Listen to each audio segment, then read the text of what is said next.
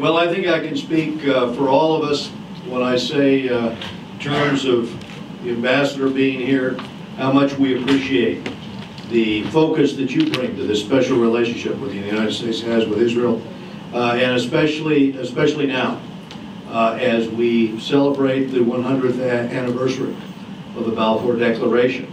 And I'll just share with you all, I had the honor yesterday to call up on the House floor our resolution honoring the Balfour Declaration. And of course, that resolution passed by unanimous consent in the United States Congress. But after the creation of a Jewish state was supported in the U.S. House and Senate in 1922, and on May 14th, 1948, the United States became the first country, of course, to recognize Israel, one of the proudest moments in our nation's history. On our committee, we remain proud stewards of our nation's long-standing bipartisan support for Israel. We all know that this relationship is not only strategically necessary, but it is a moral imperative.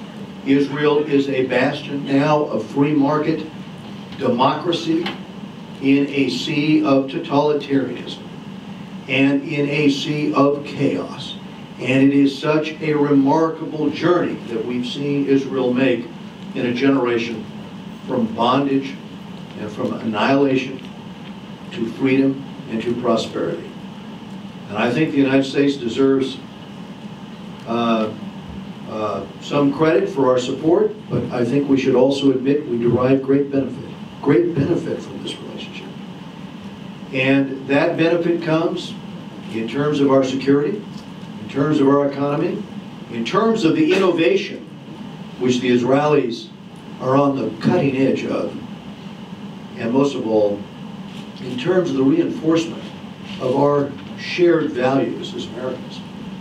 Protecting that relationship is essential to protecting our national interest in defending freedom and defending democracy throughout the world.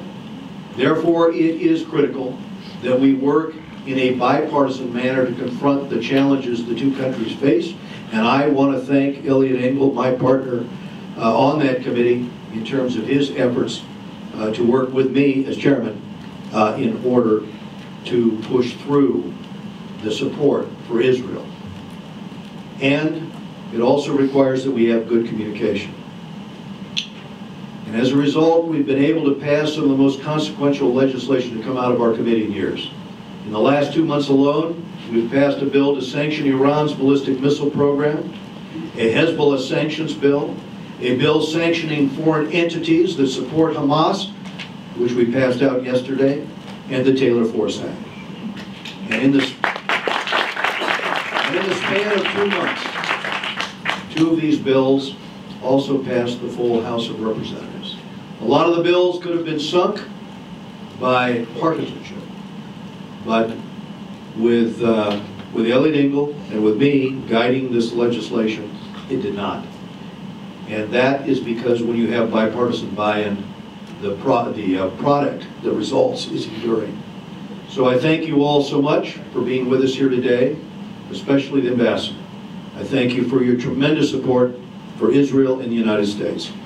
And Ron Dermer, you have been so key to the successful leadership that the U.S.-Israel relationship here has created, which turns 70 next year, an anniversary that all of us will celebrate, but it would not have come without all of the leadership we've seen in Israel and in the United States, and frankly, right now you're the bridge. Thanks very much.